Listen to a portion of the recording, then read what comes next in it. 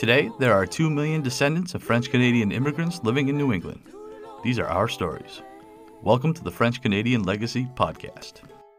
Venez tous jeunes filles et garçons, je vais vous raconter l'histoire de notre immigration ici au USA, de grands aventuriers de pays étrangers. This is the French-Canadian Legacy Podcast. I am Jesse Martineau. Now, this week's guest is an important guest for the show. He was a guest recommended by a listener of the podcast who stressed how crucial it was that I speak. The guest is Frédéric Lacroix, author of the book Pourquoi, Le Roi sans un et un échec, or Why Bill 101 is a Failure. Now, this book won the 2021 Political Book Prize presented by the National Assembly, which is obviously a huge, huge honor. Frédéric, welcome to the French-Canadian Legacy Podcast. Thank you. Pleasure to be here. Now, before we get going too far, I'd just be curious, what is your background? Tell us where you're from and how you ended up becoming so invested in the discussion over language in Quebec. It's a long story. I was born in Quebec City, but my parents traveled a bit. I'm a physicist by training, right? Interesting. So physics. And I also work in that area. So I'm very, very far from language issues. I was going to say, that's not language. Yeah. In my professional work, but there is a link, which is the following, is that a physicist's job is to build like a model of reality. So in his head, to construct a model that explains reality, whatever phenomena he's interested in. Sure. So for language, I have a long-standing interest in the dynamics of language. And I applied those skills to building a model in my head of how language dynamics work. So I've been doing this for a long time. Someone told me, well, you should write a book. And I never imagined writing a book in my life. I didn't think I could write a book.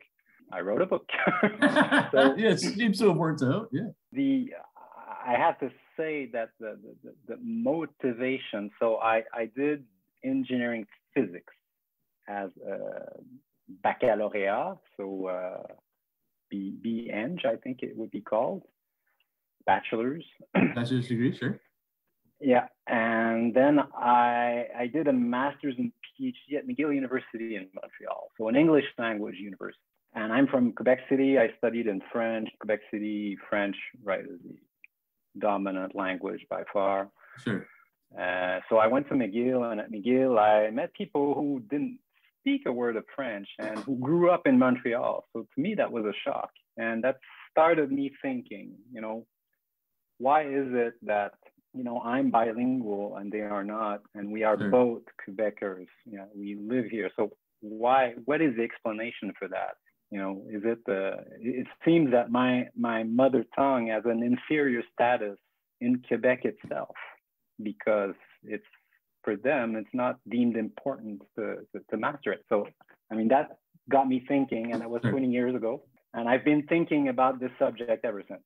So I've read all the papers on, in Canada, there is a lot of research on this topic, obviously. Sure. Because of the Official Languages Act and the census data. There's a lot of language questions in the census. So those questions are analyzed. People write up scientific monographs on that. And so it's less active now, but in the past, there was a very active research community on the topic of language, what's happening, which way is the vitality of each language going. So that was for French and English, and also for indigenous languages. Sure, that makes sense. I'm assuming it's going to come up quite a bit. Bill 101, obviously, it's in the title of your book. And yes. Quite a few of the listeners of this podcast are going to be super aware of what that is, but I know for sure there's going to be some that maybe have heard of it and not entirely positive what it does or what it's supposed to do or why it exists. Can you just kind of give an overview? What is Bill 101? Why does it exist? What does it aim to accomplish? Yes, Bill 101 is the sort of the most important language legislation in Quebec. So obviously for, Canada is a federation, so community of states. And there are two official languages. So there's legislation at the federal level that defines French and English to be official languages in Canada. And at the provincial level, so at the state, the Quebec level, there is also language legislation, which is quite different from the federal legislation and which is openly in conflict with the federal legislation. So Bill 101 is the Quebec legislation, and the Official Languages Act is the federal legislation. So the federal legislation is based on the principe de personnalité, so the individual's choice. So in theory, when you're in Canada, you can choose English or French for interaction with the federal government. And in theory, you have the same quality of service in both official languages. It doesn't matter. That's theory. In practice, service in French is almost not available outside Quebec. Every year, there's a federal commissioner that follows complaints, etc. And every year for 50 years, it's been the same thing, is that services are not available and no effort is put into making them available. The Official Languages Act of Canada predates Bill 101. It's 1969. So when Quebec saw that the federal government was going in that direction, that is making decisions on language based on an individual's choice, which is fine in theory, but which completely, I don't know what the right word to use would be, but with complete neglect the fact that both languages do not have the same status. French being a minority language and having the dynamic and the vitality of a minority language, and English being obviously the dominant language in North America. So they don't have the same power at all, but the federal government pretends that they do. So when Quebec saw that the federal government was moving in that direction, they produced their own legislation, which is based more on a territorial principle. And those legislations are, for Europe, for example, it's the norm that you will have a territorial aspect to language legislation. For example, you're in that state, the official language of that state is such and such, and that's it, right? There's no choice between different languages. So it's based on the territory. So Bill 101 is based more on that idea. The idea being that if you have this territorial principle, then you bolster the vitality or the strength of this minority language. So Bill 101 was passed in 1977 by the Parti Québécois. Camille Lorrain was the minister in charge. And interesting fact, tonight is the 44th anniversary of the adoption of the law. Oh, wow. So I don't know if you planned that. I did not, but now we have to faire une fête dans the appartement. Oui. So the 44th anniversary tonight. It was adopted after a very difficult debate. The opposition to this legislation was widespread. It was a very tough debate. And when Camille Lorrain had the law passed, when the bill passed, Camille Lorrain said, "Le Québec est dorénavant et pour toujours français." That is, Quebec is now and forever French. So the pretension of the Quebec government was that with this bill was so fundamental that it would radically alter the state of things in Quebec and make French the de facto official language. And it would provide, it would safeguard the future of French in Quebec. That was what they said. Because before that, so if we go back a bit of the history of why the law was necessary. If you just go back, after the Second World War, there was a lot of immigration to Canada and the States as well, I imagine. So there were a lot of immigrants wanting to come to Canada.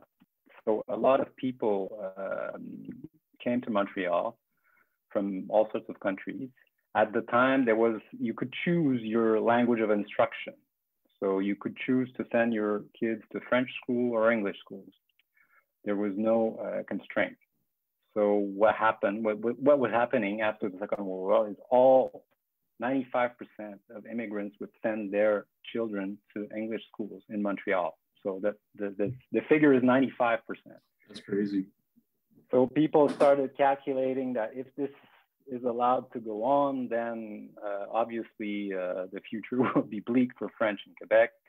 It took about 10 years for the government to wrap its head around the problem and admit that it had to do something. It first tried to do nothing, then tried another formula.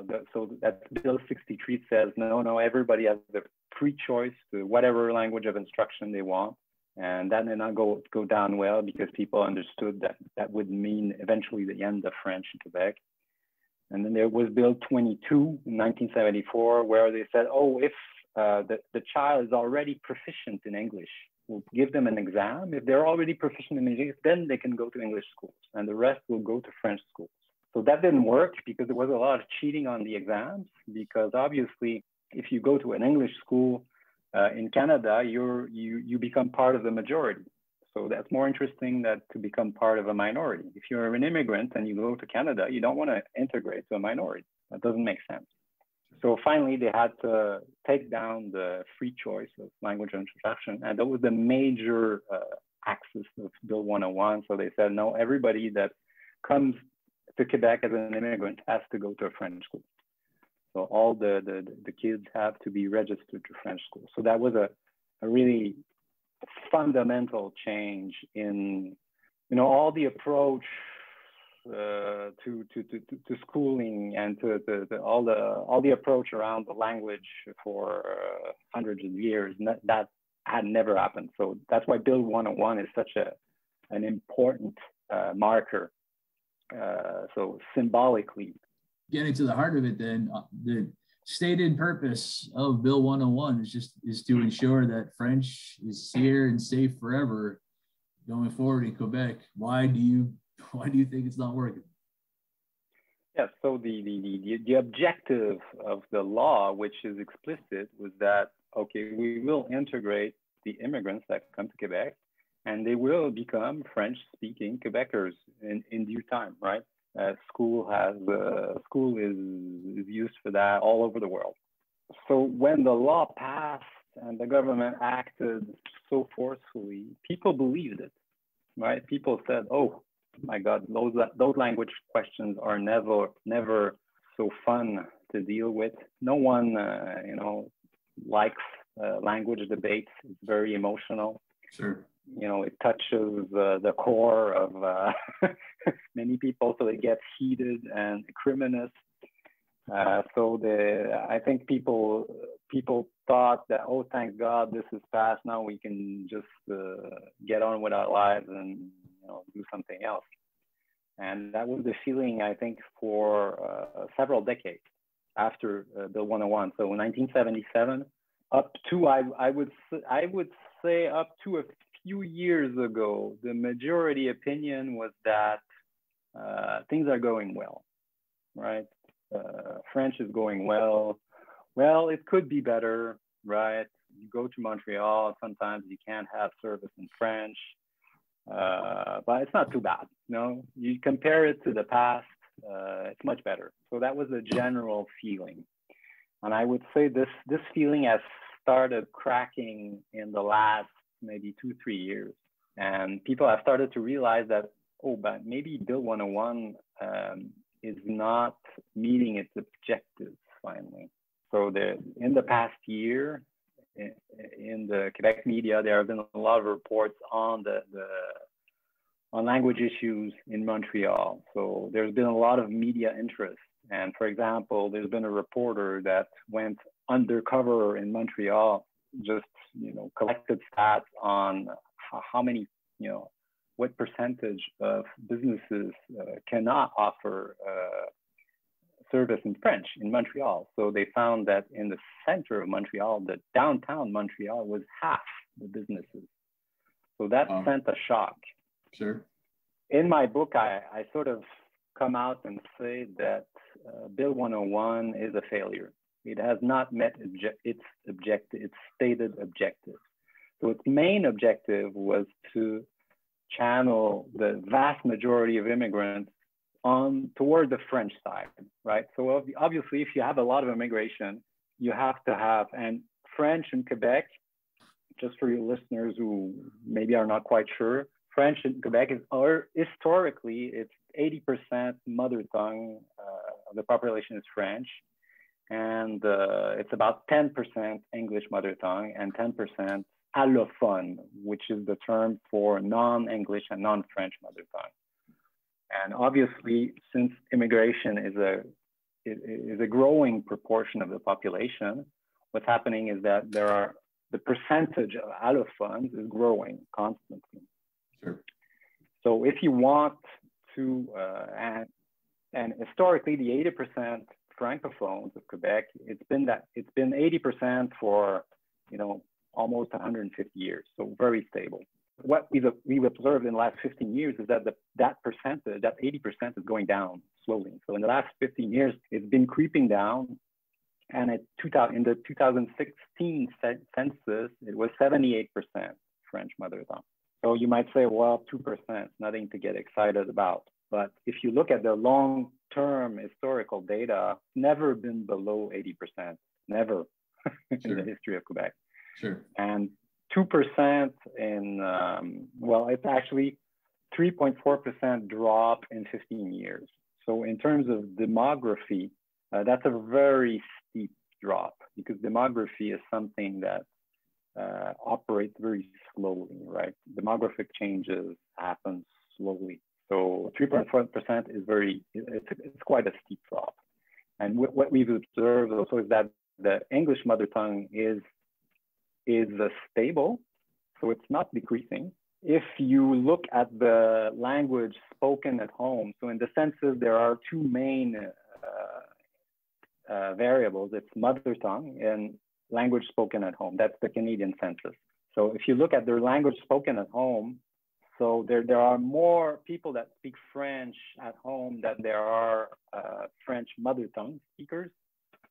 So it means that French is drawing some allophones. Sure. But for the English population, there are many, many more people who speak English at home than there are people who have English as a mother tongue, which means that there are many, in terms of proportion, sure. There's a lot of allophones going to the English side, even now, after Bill 101. So it's about half and half. So if you look at it, English mother tongue in Quebec in 2016 was 8.1% of the population, only 8.1%. And they're drawing 50% of the allophone immigrants. So if you do the math in such a regime, eventually they'll reach 50%, right? So it's not an equal, it's not a fair distribution. It should be 90% towards the French side and 10% towards the English side, and you'd have a stable population. Sure. So we're not there at all, and we're very, very far from it. So it's half, and it should be 90%, 10%. So I know that was the primary objective of Bill 101, was to say, okay, you have to have 90% of the immigrants go over to the French side, and things will be stable. French will survive long term, everything will be fine. The pretension was not even to say, okay, we want 100% of all the immigrants. No, we just want a stability. We want the English community to survive. Sure. Because they've been part of Quebec for a long time. So we don't want, Bill 101's intent was never to eliminate English, as you sometimes read in the media. That was never the intent. The intent was to ensure survival of the French and have a sort of an equity, so between linguistic groups. So you would have, if you have 90% on one side and 10% on the other side, then both groups survive. And both groups can go on and, everybody's happy. That's the theory. But Bill 101, after, more than 40 years, is not there. And I don't think it will ever go there. It will ever succeed. So that's the long answer to your short question. No, it's perfect. No, I'm curious. I honestly don't know the answer to this. You mentioned how, is it 80, less than 80% now have it as a mother tongue? 78. Do we have the numbers for how many, I guess, percentage-wise, and what the trend is, I guess, is more important, are able to function in French? Like how many of those who may not have that as the mother tongue would, be able to, go do their daily activities speaking French? And is that on the way up or down? Yes, that's a good question. The unfortunate thing is there's a lot of debate around those questions, obviously. Some Sure. people say that, what matters is not home language or mother tongue, is public language, right? What you speak in public, what you speak at home is not relevant. So there's people who say that. The first thing I have to say is that the census data is constrained mainly to the mother tongue and the home language, and there's some data on the work language also. But obviously, they're already asking a lot of linguistic questions. Yeah. And there was a commission to study this topic in Canada, a very important commission, which is called the Commission Laurando-Duncan. So it was launched in 1965. So in the 60s, there was a language crisis in Canada. French was striving for independence, and the federal government got anxious and launched a commission to study the relations between French and the English. That's called Commission Laurando-Duncan. And that's the commission that led to the official languages, the Federal Official Languages Act law in 1969. And the commission studied the data and said, a very important variable is the home language. So the language spoken at home is a predictor of the future vitality of the language, because that's the language that's going to be transmitted to the children. Sure. And it serves as it's an indication of how things are going in the future. So that was their recommendation. So there was a census question added in response to that. There's a lot of debate. We don't have, all the data that we would like to have, but I think that the home language, the mother tongue, is an indication of the past. So the mother tongue population is looking into the past, and the home language population is looking into the future, because you know that you know what the trend will be. Looking at that. So we have data for the home language. So mother tongue francophone is 78%, home language is 80.6%. Okay. So we're above 80% on the home language.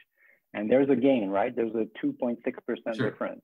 The assimilation of the francophone is not sufficient to drive that below the mother tongue. If there was a lot of assimilation, what would happen is that fewer people would speak French at home than there would be French mother tongue speakers, right? Sure.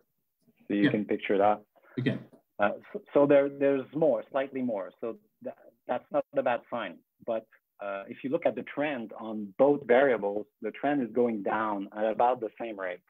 So the home language proportion of the population is going down at about the same rate, at about 3% per 15 years. For people who wonder why, percentages are important. So that's a question I get sometimes. You're looking at percentages, but what's important is the absolute number, the number of speakers.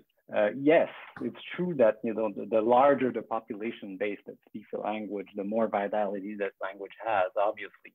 In the field of language dynamics, so demolinguistics, I don't know if it's the correct term in English. So demography that incorporates a linguistic aspect. So you can model how languages evolve demographically. What they found was the local density of speakers that was important. So for a certain city, for example, it's the percentage of speakers that matter, because what matters in terms of language vitality is the number of interactions that someone is subjected to. So if you live in a city where there are a lot of French speakers and you have to use French often, then eventually you'll you'll use French more and you'll master it more, and you have a more of a tendency to speak it to your children, which will, and if the percentage is small, then the frequency goes down. So you'll use another language more, and eventually the trend will be established. So we've talked a bit about immigration. Obviously, it's going to be a significant factor when it comes time to language. I really wish that we had the same rule as Ireland, because then I would be able to get my citizenship.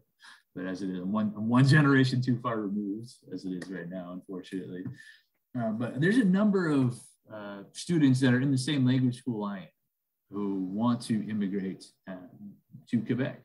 And so they're learning the language. And so I'm curious if you could say kind of what resources are there for those who are immigrating to Quebec as far as helping them with French.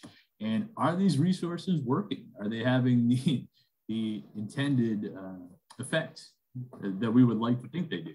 So obviously the government has started to realize that there's a problem with the trends facing French in Quebec. Bill 101, it is a failure, is not, 2 years ago saying that was not quite acceptable.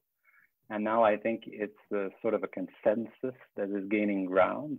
So the government is aware that something must be done. It has tabled another bill, language bill, to be debated this autumn, which is called the Projet de Loi 96, Bill 96. And it has taken steps. One of the steps is to make French courses available for free for immigrants who come to Quebec. So that's new. That's a good thing, probably. If it will have an impact remains to be seen. I think one of the main problems that an immigrant to Quebec faces, say 90% of immigrants settle in Montreal, in the Montreal area. So obviously It's an international city. There's already it's huge. They already have relatives there, living there, most probably. They already have their community. They can settle there and not be too far off base. And in Montreal, the percentage of French speakers has gone below 50% in 2006. So I was speaking about the importance of the relative weight. And so in Montreal, the trend is very, very bad because you have 90% of the immigration is going there. So the number of French speakers is getting diluted at a really fast pace, which means that you need French less and less in Montreal. And 75% of the English community in Quebec lives in the Montreal area and 50% on Montreal Island, which means that English has a large vitality in Montreal, which means that English as a work language in Montreal, I think it's fair to say that it's probably the dominant work language in Montreal now. So when an immigrant comes to Quebec, if I put myself in the immigrant's shoes, I come to Quebec, I settle in Montreal, and the government tells me, oh, you have to learn French, it's really important. But then I look for a job and they say, no, you have to speak English. The economic aspect is probably much bigger than who has to earn a living. And so he's faced with sort of double discours. So there's two conflicting statements that he has to face. On one is the government that says, oh, French, learn French, learn French. And on the other, it says, oh, to work, you have to speak English. So the majority of immigrants work in English in Montreal. And that is a huge problem for the future of French, obviously. So as an immigrant, if you settle outside Montreal, probably it's much easier to integrate and learn French. So even if you have free French courses available in Montreal, you might decide that they're useless. Or even if you do have them and you try as hard as you can, if you don't use it regularly, if you don't use it at your job, what's going to be the impact of those courses? Exactly. Yeah. So you mentioned Bill 96. That's something I saw all over the news during my time here in Quebec. What is that? What do you think of that? Will it help? Seems to be a lot of opinion on both sides of that question. Well, I think that the main positive point of Bill 96 is that the government is taking things seriously. So it decided to table legislation to do something, which is something that has not happened since Bill 101 in 1977. So, right, and after Bill 101, everyone said, "Oh my God, the language issue is resolved. We're so glad. Let's think about something else." So no government has done anything significant since that time. So everything has lain dormant from 1977 to 2021. So the main positive point is that at long last, there's going to be something done. Now, Bill 96 is over 200 articles. I'd say it's a huge legislation. It's huge, yep. Yes, which goes into every imaginable corner of all sorts of laws. I'm not a lawyer, so I don't analyze things from a lawyer's perspective. What I see is that it's really quite complex, and it changes, a myriad of laws. You have to have a complete picture of what's going on. I'm not sure, who has that complete picture. I reserve my opinion on the complete extent of Bill 96. I'm not quite sure. But in my book, I've talked a lot about the post-secondary education. Sure. So Bill 101 removed the right to choose the language of instruction for primary school and secondary school, right? So from 5 to 16 years of age. And after that, the free choice remains. So after 16 years, you go to Cégep, which is the college. And after Cégep, you go to university. Sure. And you have the choice of language of instruction for both those levels, right? So Bill 101 did not touch that. So I've looked quite in depth at the dynamics of what's happening at the college and university levels in Quebec. And what I found is that the English Cégeps have been gaining ground for 25 years. And the same thing at English universities. So in Quebec, there are 3 English language universities. There's McGill University, which is huge and very, very rich. There's Concordia University also in Montreal, which is getting bigger. And there's Bishop's in the Eastern Townships, which is a small, more of a American style university. So there are 3. What I found is that, so at the college and university levels, they're attracting more and more students, irrespective of the mother tongue. So they're attracting more and more Francophones. We have data showing that there's a trend toward working in English after attending an English language cégep. Like in Montreal, English is a very important work language. So people go to an English cégep and work in English afterwards. Same thing for university. So we have data showing that people are not attending language institutions only to learn a language which they do not know, but in order to sort of switch linguistic sides. And the Quebec government is paying for that, right? So, and the trend is steeper and steeper every year. So since there are 2 language of instructions, what one language gains, the other loses, right? So the French language cégeps and universities are losing ground. So they're losing students. And since the financing of the institution is on a student population basis, what's happening is that they're losing funds. So there's an attrition in terms of number of students, and also in terms of funding, which is very worrisome, right? For if you project the trends, you can see that in Montreal, English language universities will dominate very soon.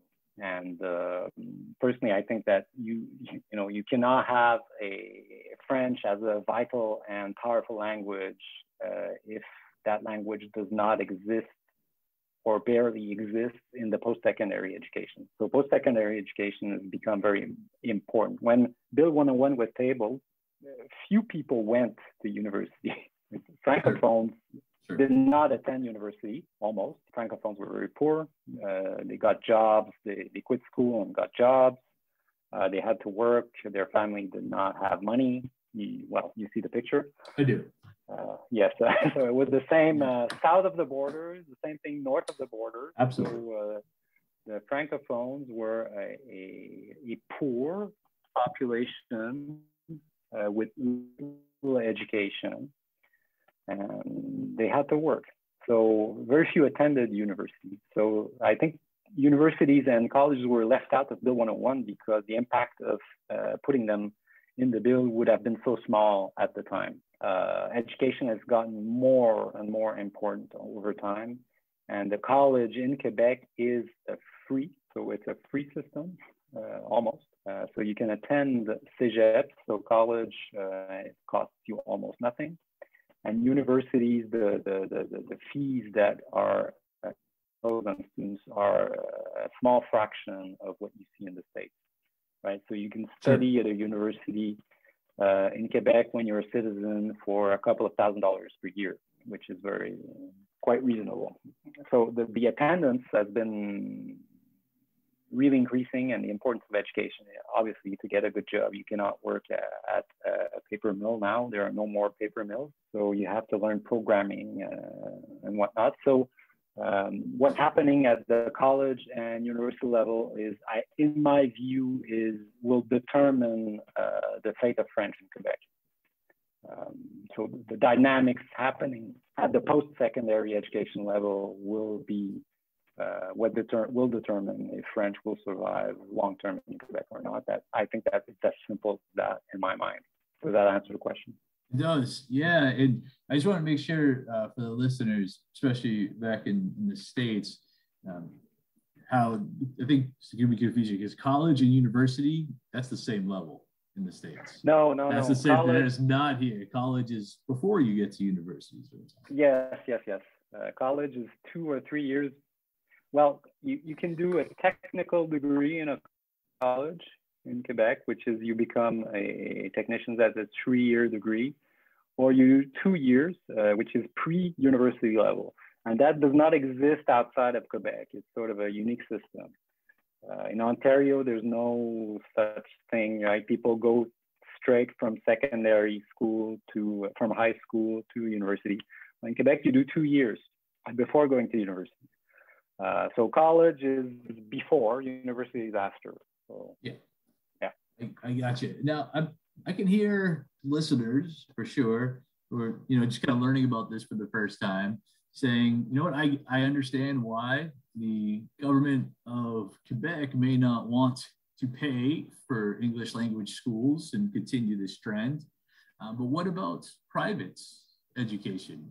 Are there private institutions? Because obviously there in the States, there definitely are, where that does not accept any kind of federal funds or government funds at all whatsoever. And anybody can, pay to send their student, their child to this particular school. We have schools in all kinds of languages. One student I was in school with here is taught in a Chinese inclusion school in the States that was completely private, that kind of thing. Is that even an option? Yeah, I have to make clear beforehand that Bill 96 that's being tabled does not touch the post-secondary level barely. So it does not restrict the freedom of choice for the language of instruction, which I think should be the case for the college level. The college level, in my view, you should have to attend a French college if you want the government to pay for it, in my view. But Bill 101 never touched at the private sector, which is non-government financed, right? Bill 101 does not cover that. So if you come live in Quebec, you can send your children to an English school. There's no problem. The only thing is that you will pay out of pocket. All the language legislation regulates only public funded schools. So that's very important to know. So it never intruded on, from a logical perspective, it never intruded on the freedom of choice of an individual to select the language of instruction of his children. It just said that, you want to instruct your children in Cantonese, fine, but you just have to pay for it. Sure. right? The government will not pay for that. So there exist in Quebec Greek language schools, Italian language schools that are fully private in Montreal. There's also a Christian school, etc. So, sure. But the dominant system is the public funded system. Otherwise, the cost of education is quite high, so you have to want to pay for it. No, absolutely. And I guess the other thing that I've heard, you were just talking about this with, other Franco-Americans back home, is that, it makes sense to me that students might want the opportunity to learn English at the CGIP level, because that would open perhaps more opportunities for them to go to universities outside of Quebec, either in other provinces or in the States. And to have a couple of years of English school preparation is a benefit to these students and gives them an advantage here that they otherwise wouldn't. Learning English is very, very important. There's no one coming out and saying, oh, we don't want Francophones to learn English. Sure. I've never heard that sort of discourse. So everyone is very, very conscious of the power of the English language in the world and North America, obviously. What has happened in the last 20 years is that the government has put in a lot more English in the French school system. Before English started at the 4th grade in primary school. Mm-hmm. And now they set it back to the 1st grade. So when you start, you have English classes straight when you begin. Sure. They've also put in what they term Anglais intensif, intensive English in 6th grade, where people do half the year in English only. Oh, wow. They have that, and in the secondary school system, there's many English immersion programs. So what the census data says is that the level of bilingualism of Francophones in Quebec is skyrocketing. For the last 20, 15 years, it's been increasing almost exponentially. Sure. Now, at the secondary, when people finish secondary school, the level of bilingualism, French-English bilingualism, is very, very high for most students. This was not the case in the 1970s or 1960s. And you have to put that in perspective with the rise of the internet. Oh, of course. Right? What we're doing now. Absolutely. So English language platforms dominate the internet to an astounding degree. So the young kids, are exposed to English American culture or English language culture to a very, very high degree, Absolutely. Very young. So what we're seeing, in fact, is a trend where English is gaining ground among Francophones as a sort of their preferred language. So it's not that they don't speak French, is that they will, prefer to consume American culture. Sure. And that's not unique to Quebec. This is happening, all over the world. Sure.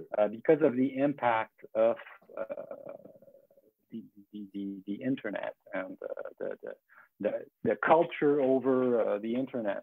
So when you combine Netflix, English immersion programs in the French schools, what you have is that you have a generation growing up which wants more and more to switch over to the English side. Say, French does not offer me opportunities. So what's happening is not that people do not speak English, is that they speak it more and more, and to a level which brings them to want to live their lives. Sure. In that language. What we're seeing is a cultural shift, I think, in Quebec. Whereas Quebec was always, French and the French language and tradition, etc. So I think what we're saying is beginnings of a cultural shift where the young people are maybe not so interested in, French language and culture as the previous generation. You have this shift, this cultural shift happening, which is slow, but in my opinion, the signs are very, very distinct.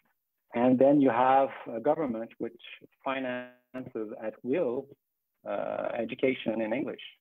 So you have a push phenomenon from the fact that people are more and more competent in English, and the pull from the lure of American culture, which Sure. is very sexy.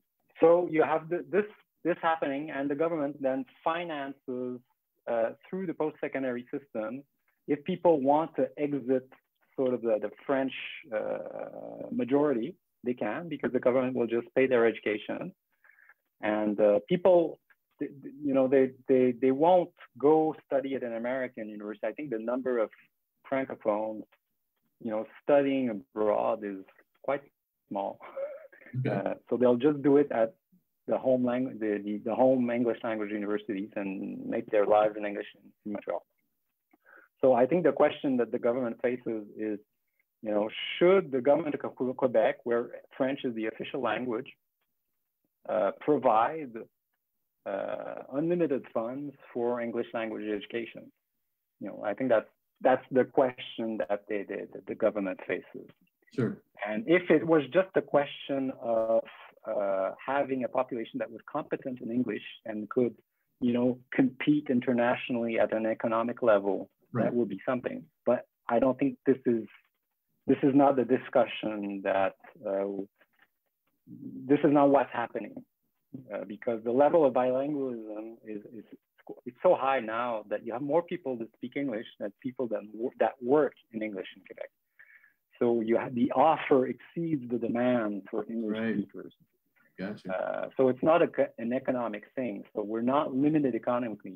We can do business all over the world in English. We have everyone. We have all the competent people for that. It's more of a cultural thing now.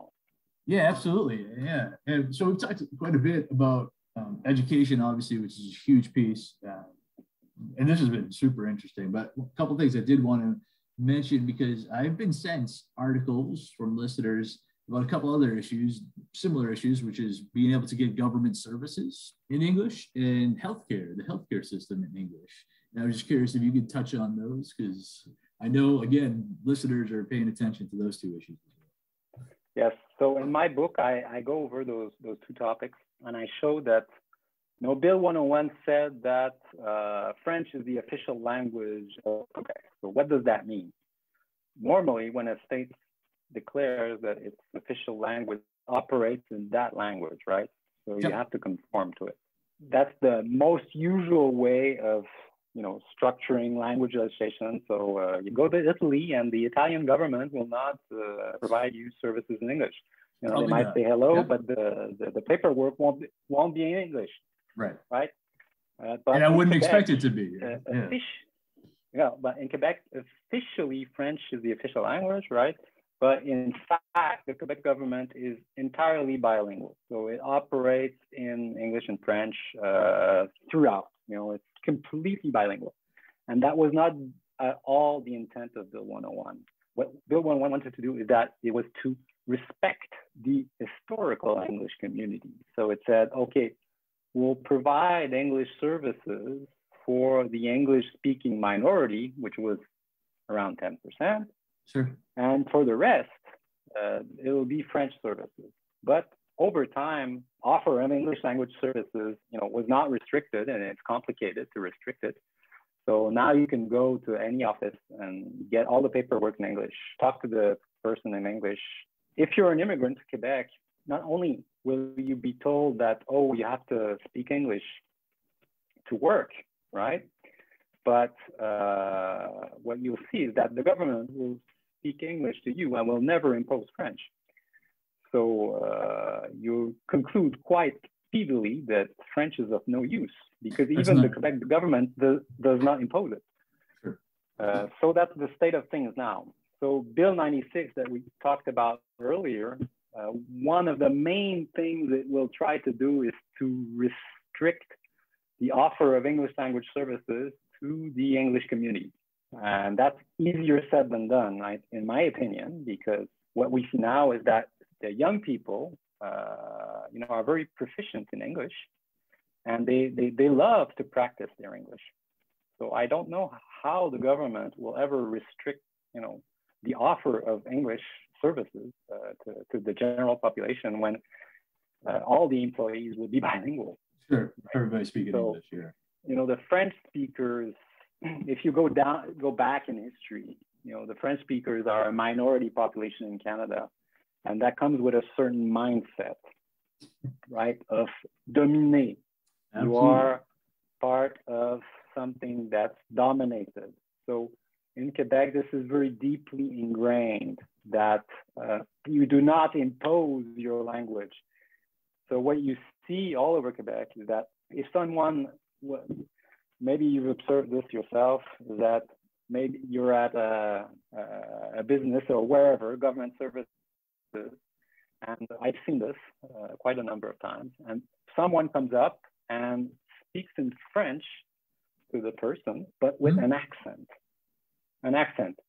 Mm-hmm. And the other person switches to English instantly, over and over again, which is, the deeply ingrained mentality that French, maybe you keep this for the kitchen among yourself. You'll speak it, in your small group, but you won't impose it. And if someone has an accent, so is not comes from somewhere else, you won't impose French. So I think limiting the offer of English services is easier said than done. But I think it has to be tried because sure. If even the government does not impose French, the message is quite clear that French is useless. And that's the message that immigrants are receiving now, is that French in Quebec is virtually useless because you don't even have to use it to obtain government service. And that includes health services. So in Quebec, we have, like for the college and universities, we have two health systems, in fact. Two public health systems. So we have an English public health system and a French public health system. So from a healthcare perspective, we have sort of a bilingual French system and more of a monolingual English system, which is also paid for by the government. If I resume things from the healthcare and education perspective, in my view, the Quebec government is the principal culprit for the decline of French in Quebec. So people often blame Ottawa, the federal government, and I think the federal government, yes, it acts so as to weaken French in Quebec through the official languages law. Sure. But if you look at what the Quebec government acts, it funds the decline of French in an unlimited fashion. So the realization of the role of the Quebec government in French decline in Quebec is sort of a taboo. People don't want to hear that. People don't want to hear that, maybe the main guilty party of the dire situation of French in Montreal is the Quebec government itself, which says that French is the official language. There's a double discourse, right?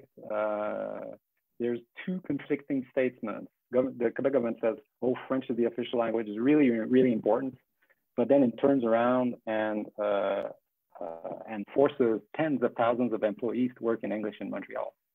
No, I got you. It's just funny because I ran into a very similar situation to exactly what you were describing even earlier this week, but I was in Subway, the restaurant Subway. I placed my order in French. The gentleman responded back to me in English. I responded back to him in French, and he came right back at me with more English. It was almost like a standoff between the two of us. It's pretty wild.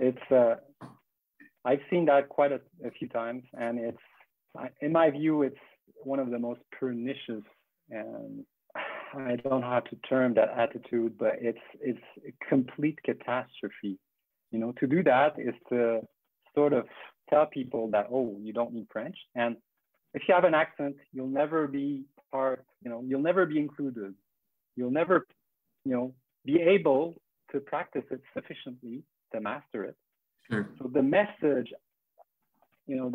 angers me that attitude incorporates, but what you have to see is that it's the attitude of the colonisé, right? That you have been dominated for so long that you've internalized the domination and you don't even realize what you're doing. So most of the people who do that don't even realize what they're doing.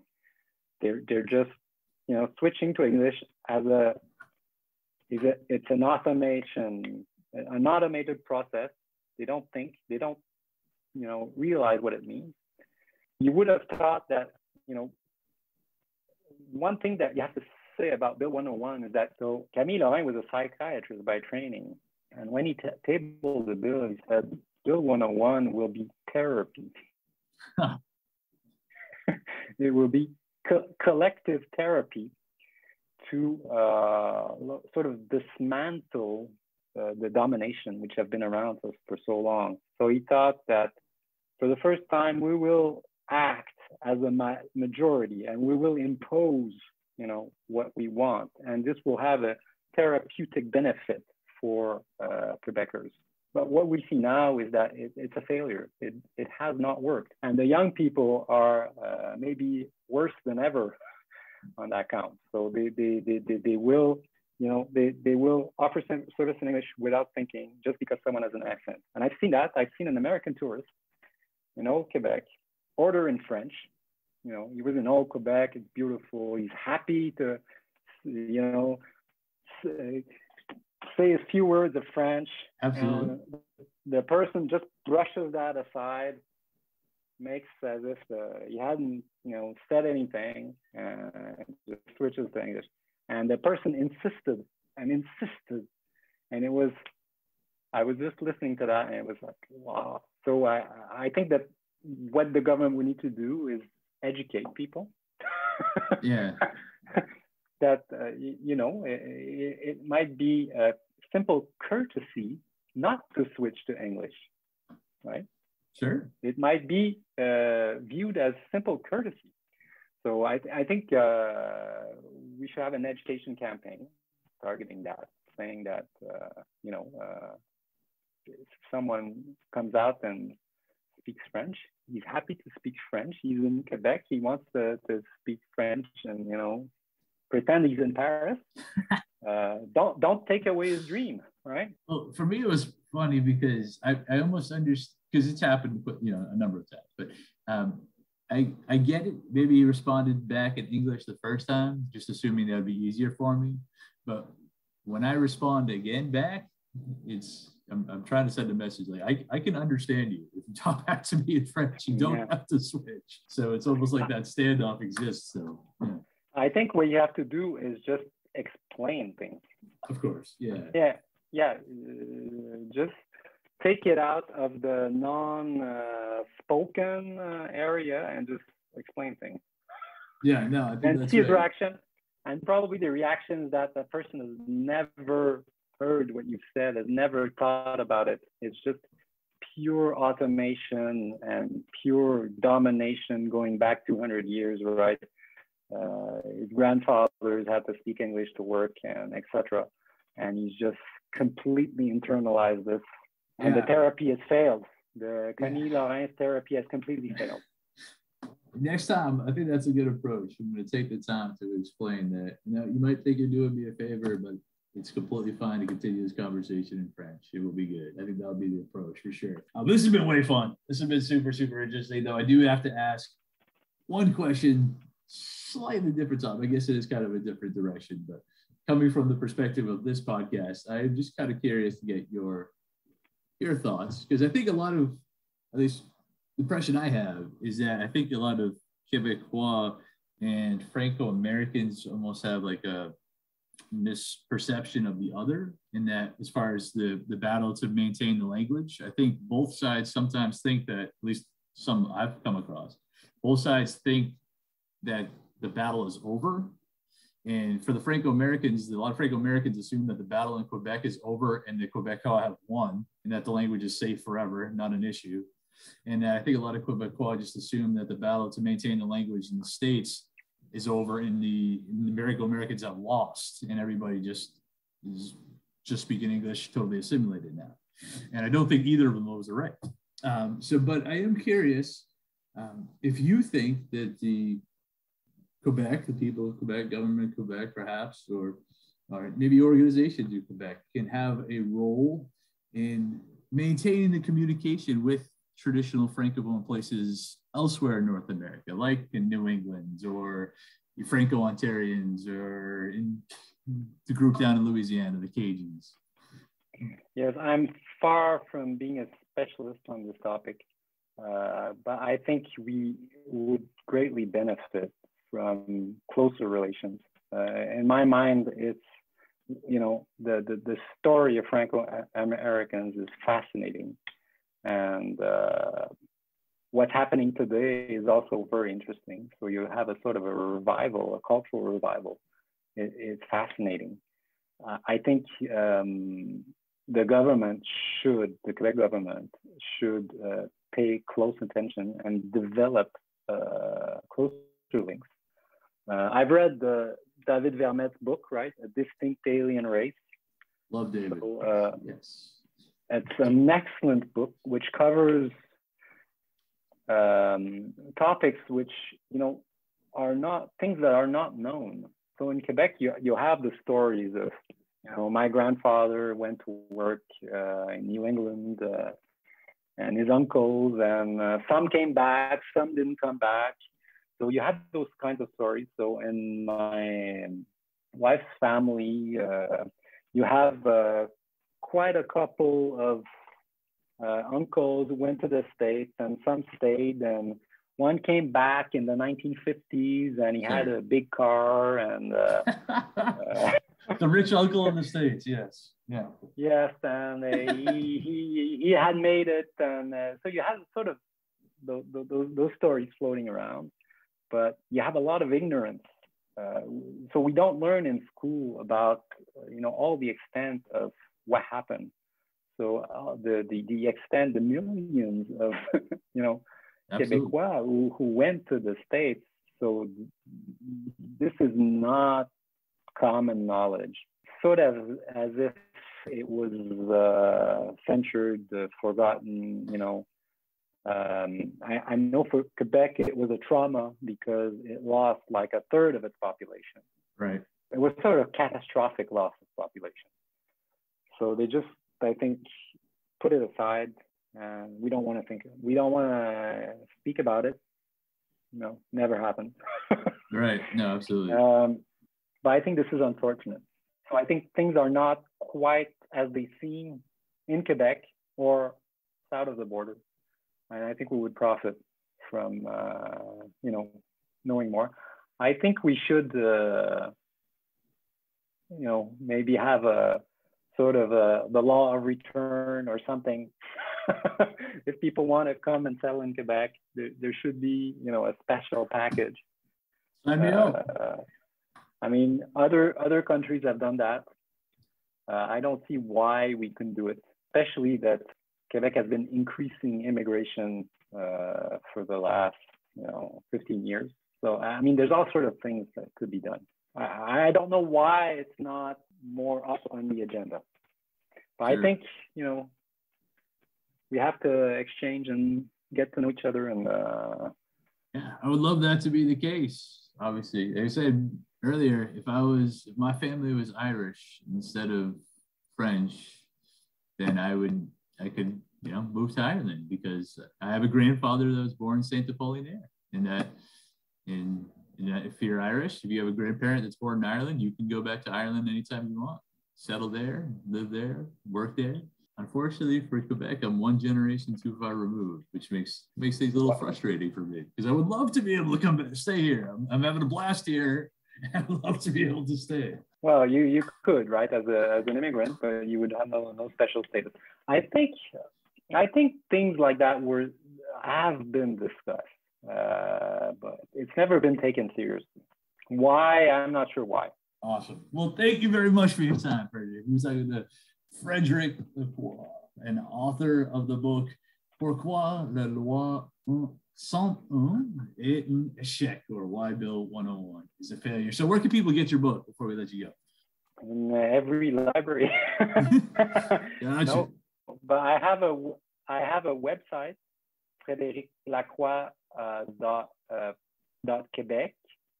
So if you just Google Frédéric Lacroix, you'll find it. And on that, I have a link to the publishing houses Boréal, les éditions Boréal in Montreal. And they have a list of, libraries where it's available. And if you're in the States, I think it has to be shipped to you. So there are links to buy it online, right? Awesome. I have no English version. So I would trade an English version of this version of that. I think that's completely fair. We can get your book translated to English. We get David's book translated to French, and we sell a whole lot of copies on both sides of the border. Thank you very much for your time, Frédéric. This has been a super, super interesting conversation. Thank you. It's a pleasure. Now our fathers look at us and sigh with despair, to think that everything they love we simply do not share. But the spirit never dies, our culture will survive. Each of us must choose how much to keep alive. Each of us must choose how much to keep alive. Special thanks to Josie Vachon for providing the music. You can find more about her at josievachon.com. This podcast was produced and edited by Mike Campbell. If you have any questions or comments, please email us at fclpodcast@gmail.com. You can also follow us on Facebook, Twitter, and Instagram at FCL Podcast for more information about the topics discussed. If you enjoyed the show, please subscribe and leave us a review on iTunes or wherever you listen to this episode.